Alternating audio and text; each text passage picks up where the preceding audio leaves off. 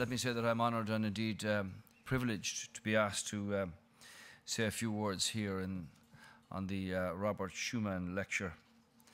And let me, at the outset, congratulate you and the Lisbon Council on your 10th anniversary.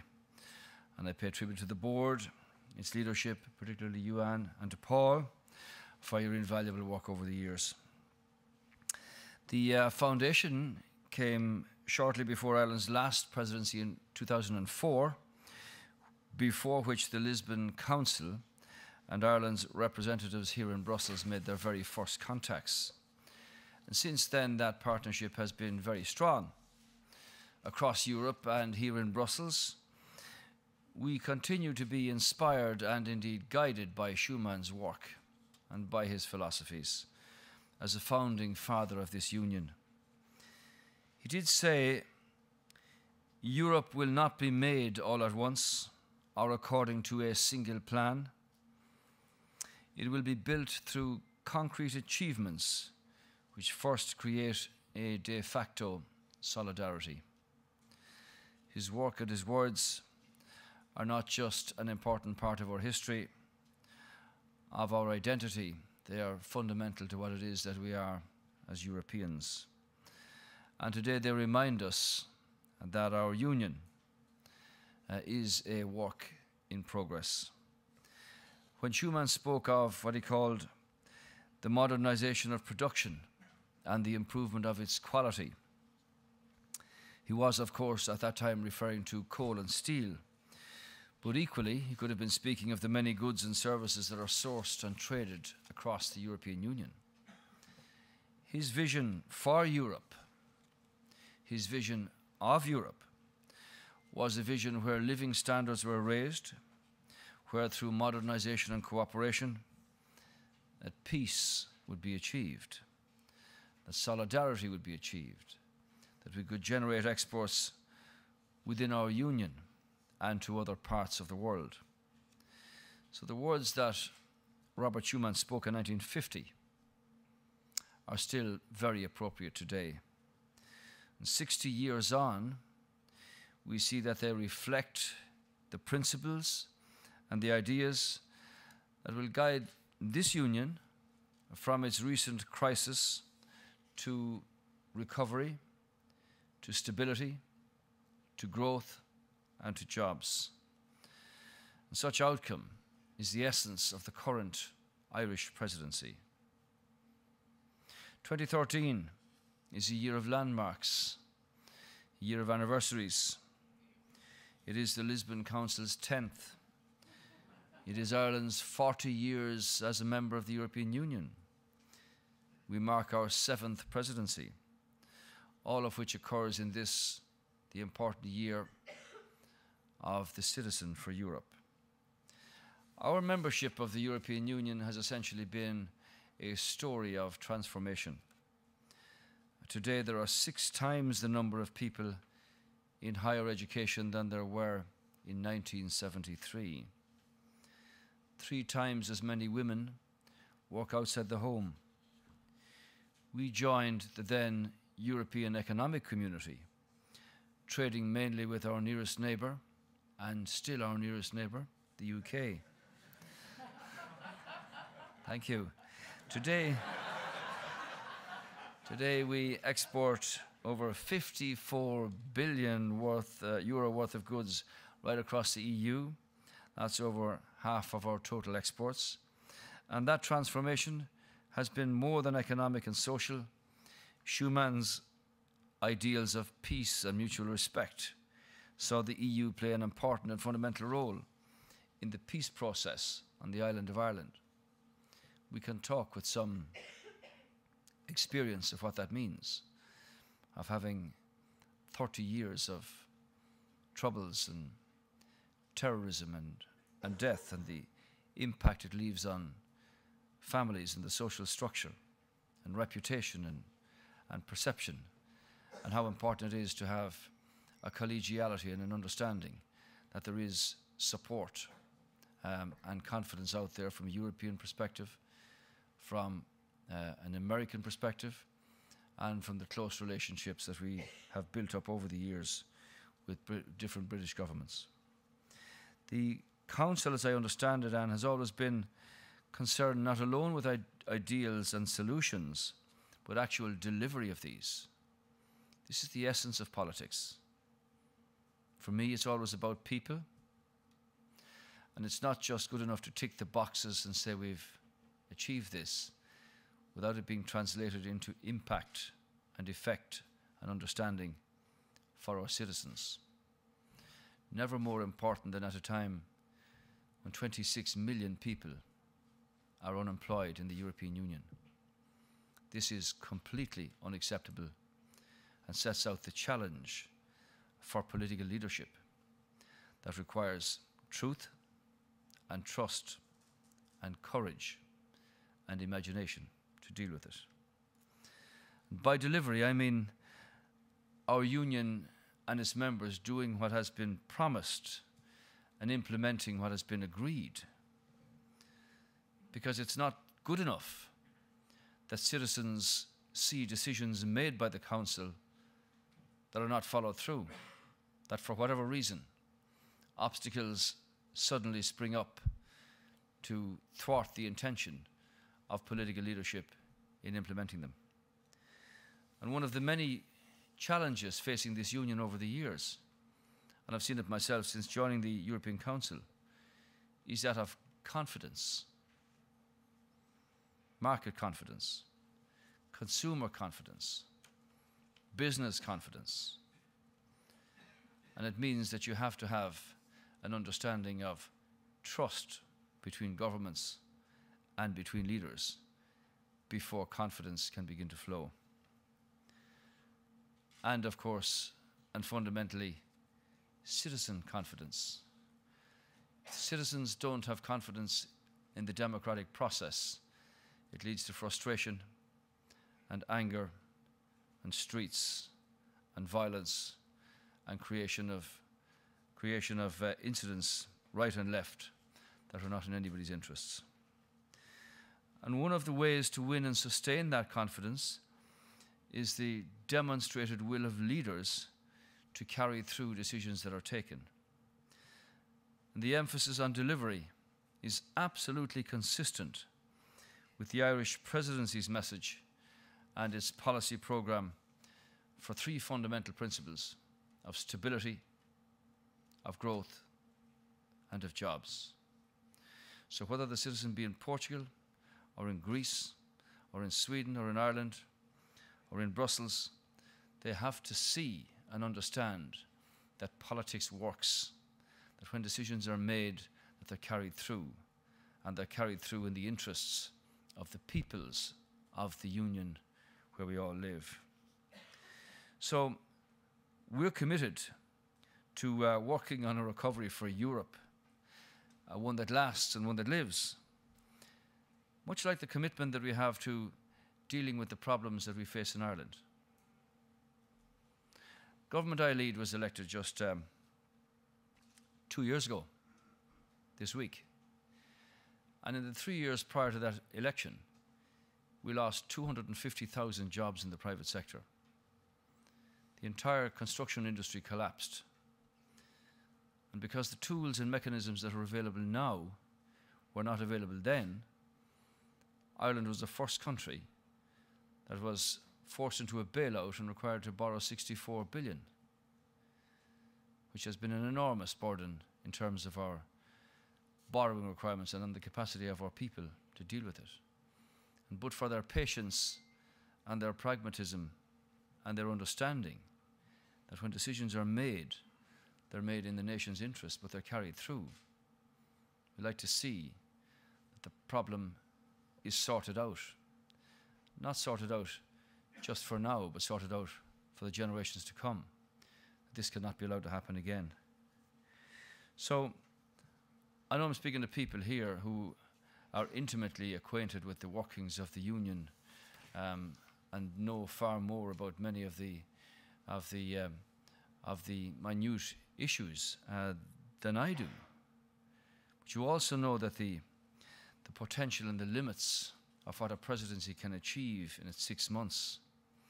And you're also aware that the presidency does not hold all the cards. It is a more complex, a more subtle leadership role that involves connections, that involves partnerships with other countries, the Commission, the President of the Council, the Parliament, other institutions, other organisations that have a responsibility. So no presidency can do everything, but each and every presidency has a duty and a responsibility to do what it can. It should make sure that it does specific things, first and always with the current concerns of the people at its mind, in its mind and at its heart. And in preparing for this presidency, which is our 7th, I have to say that the government and everybody associated with it, all of the public servants, prepared very well for the presidency, because we recognise that it's not only in Ireland's interest, it is in Europe's interest to run an effective presidency, that the signal goes out worldwide, around the globe, that Europe is coming back, that Europe can and will come back. And the evidence is there before us, even this week, whether it be youth guarantees or CRD4s or whatever. These are major movements and will be carried through and seen to be in the Union's interest and its relations both internally and with the greater Union. And because we understand this, and I should say to you that Ireland's peculiar in the sense that as an island nation we've had a tendency to travel or be required to travel for centuries. In fact, as far back as the 6th century, educators and missionaries came here to Europe and set up monasteries all over the many countries. But also because of history, involvement with the United States and Australia and Britain and many countries in Europe, we have this understanding of what it is to connect to other people, that you need to know the systems that work in other places. And that's why this presidency has a DNA, if I might use an equine phrase these days, has a DNA in understanding what makes the system tick. And that's why it's very important to understand that our people do engage with others with an objective in mind here of sorting these things out. So a good presidency actually is about creating and keeping that momentum around core issues, that you move on and have a sense of signposts being achieved. And that means engaging directly at the highest political level and investing time and energy at official level, which is done, from working groups upwards. And at the end of the day, politics at the top or bottom of the pyramid, whichever way you want to look at it, has got to make choices and make decisions. And I can't commend enough all of the many unseen and unknown officials who do Trojan work in preparing for these, the groundwork for these. So we've worked hard at preparing relationships and at working at those relationships. I think the evidence, and if I may say so, is that people look at my country now very differently than they did just 2 years ago, where you had neither credibility nor integrity nor name, and the place was in tatters. They now know we're serious about sorting out our own problem, and because we are interdependent in a European and a global sense, it's also in Europe's interest that we move on and deal with these things. Well, that's why at the Multi-Annual Financial Framework, we want to secure agreement with the Parliament on this, and it's now our mandate, following the decision of the Council, to actually achieve that. It's not easy, given the difference of opinions and policy that there can be within the Parliament, given all those numbers, given the fact that the elections are next year, given the fact that some people want to play games already and say, I'm making a stance now because of this. Okay, we understand all of the political picture up ahead. But at the end of the day, people have got to understand that the Parliament has every right to have its say, every right to give its consent, every right to give its approval, because that's what people voted for in the Lisbon Treaty. And we understand that, and we respect the European Parliament and the mandate given to it. But we also understand that politicians representing parties and countries know that you have to have a budget, that is credible, that is fit for purpose, and that can be spent in the interests of the peoples that they represent. Now, just last week I had a meeting with President Schulz in Dublin, and President Barroso, from whom you've heard, and we had very good sessions with them on this. So we want to see the MFF agreed and in good time. We want to see the deals finalised and concluded as soon as possible on legislation that will see effectively almost €1 trillion of investment for jobs and growth for the 7 years from 2014 on. So we're also applying a lot of momentum to the work on economic governance, financial services, banking union. As you know, the agreement has been brokered on the so-called two-pack. We've achieved a crucial breakthrough on Capital Requirements Directive, or CRD4. We intend to make substantial progress on banking union, starting with the adoption of the single supervisory mechanism. And I might say, you know, to cynics who would say, well, you're never going to have a European bailout mechanism, you'll never have an EFSF, you'll never have an EFSM, you'll never have an ESM, you're going to have people leaving the euro, going to have people forced out of the European Union, you'll never break the link between sovereign and bank debt, you'll never put in place the architecture for a single supervisory mechanism. All these things have happened, and a lot more to follow and a lot more to come. So I hope that the Ministers of Finance will be able to deal with the structures and the mechanics of single supervisory mechanism by June as was originally agreed, and we move then through to banking union. So that's all about stability, about message, about confidence, about sending out the word around the world that this European Union is not going anywhere, only forwards and upwards, challenging though the times are. Now, Commissioner Geoghegan-Quinn, who was here last year and gave this lecture, we need a European Union with solid foundations that's better able to cope with shocks and challenges, and those mechanisms are now being put in. One with the necessary structural reforms that have been debated here at the Lisbon Council. In the same process, the same spirit, we're working to ensure that the third European semester, which is the most meaningful and the most effective yet, will be carried out with maximum democratic legitimacy. Always a point of concern and debate. Now, EU-level discussions on fiscal policy, on macroeconomic imbalances, on financial sector issues, on growth-enhancing structural reforms are taking place jointly during our presidency, and they will feed into the national budgetary processes in the second stage. In terms of growth and jobs, when you consider that 95% of the world's trade is taking place and will be taking place outside the borders of the European Union, then surely we have to understand that we have to be out there, we have to be connected, we have to have capacity, we have to understanding that with the greatest cluster of developed economies on the planet here in Europe, there are endless opportunities for us. And trade is an issue that is at the core of this presidency, because we recognise that a series of strategic trade partnerships for the Union could certainly add together over 2% of GDP to the EU's GDP, or €275 billion.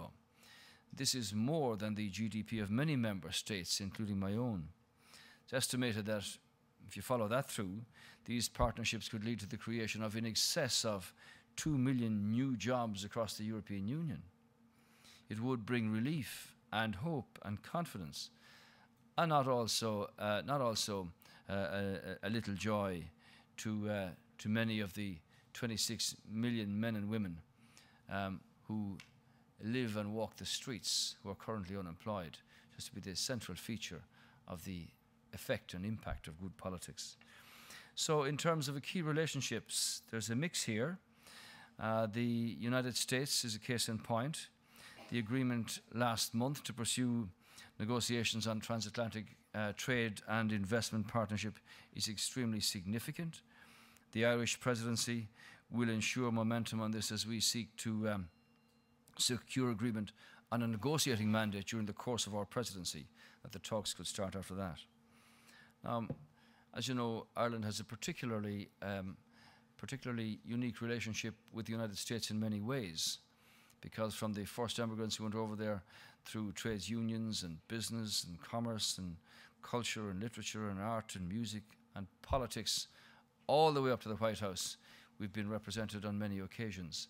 It gives us an opportunity, and that the United States trusts Ireland in the sense of what it's doing here for Europe is seeking to have the mandate put in place that the discussions can then start. And they won't be that easy because different countries have different views, but the potential is enormous. So growth and jobs will flow from the work that we do, and they must continue to do. We must continue to do that, particularly in terms of delivering on the single market objectives, which of course have always been close to the heart of the Lisbon Council here. So in that context, a good presidency should look equally at all the legislation on the negotiating table as a bundle of shared objectives, not as individual proposals to be seen or to be discussed purely in isolation. So we've been taking this approach using those three pillars of stability, jobs and growth. And with these headings, we have sector-specific bundles, if you like, that we are prioritizing.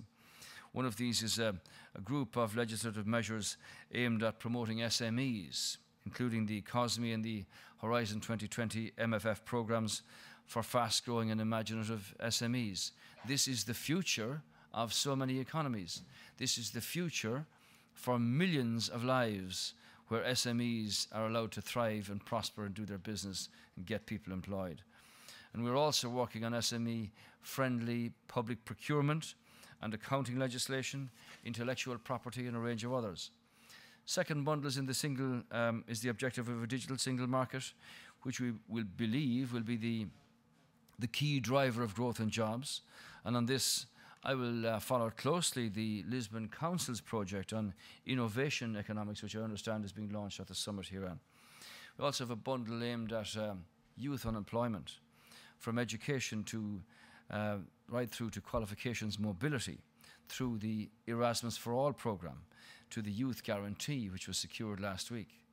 I mean, when you go through some of the countries in Europe, with unemployment among young people under 25 at less than 3% in a number of countries and over 50% in others, you can see the range and challenge that's here. And it is not good for society, for any society, to have huge numbers of young people, educated, intelligent, confident, energetic, willing to contribute, to be given a sort of sense of no hope, no future, no prospects.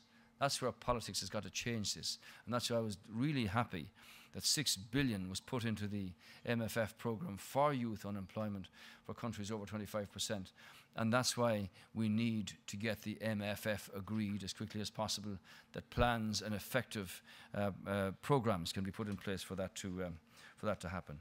So this is a key test of European leadership. The courage of leaders, the vision, the imagination of what Schuman said, to make the place a better world for everybody and have peace as a solid thread through all of that. We can avoid, the potential catastrophe of losing another generation of young people. We have the tools and the facility and the capacity to do all of this if Europe is prepared to grasp the future in that sense.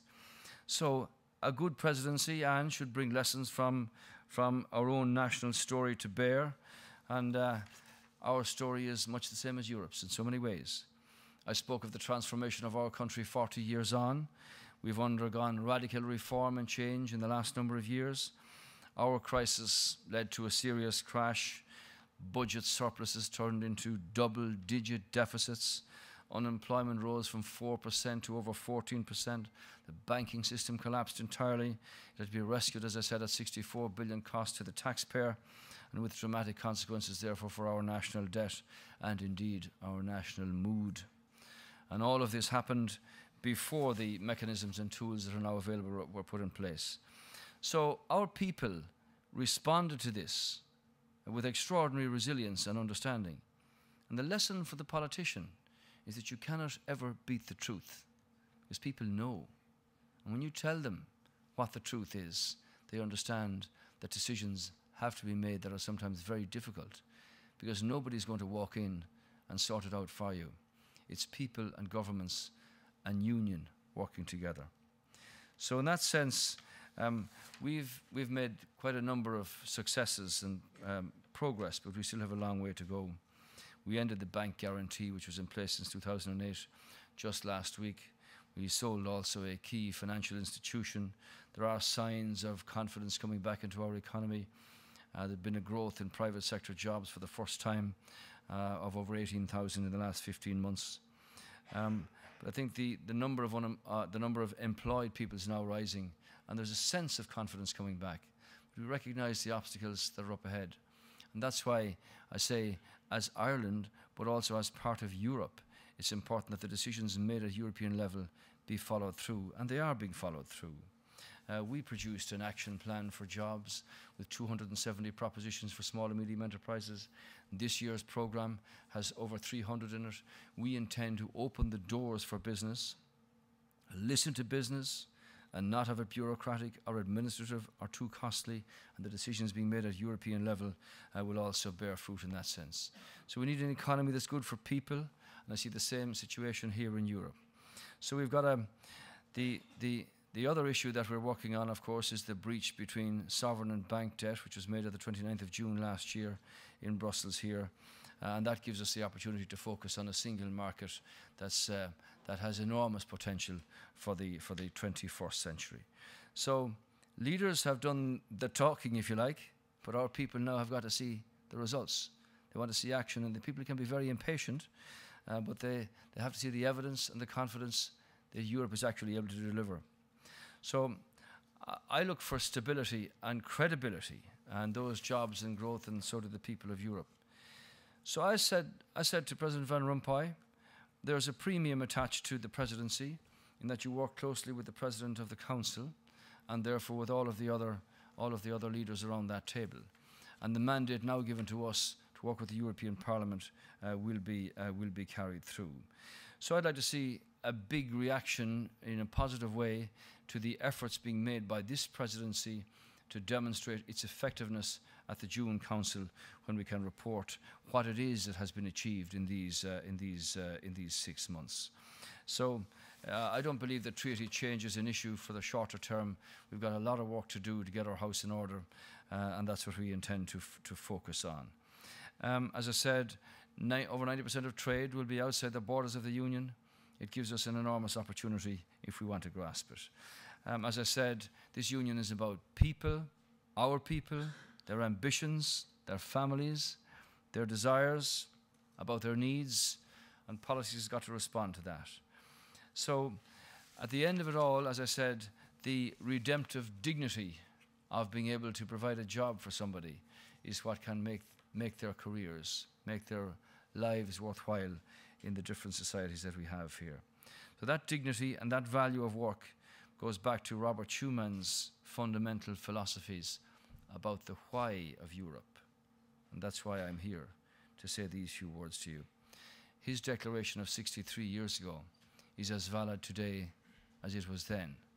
We all have a responsibility to build on those principles and those philosophies in the interest of the 500 million people that we represent. Thank you very much.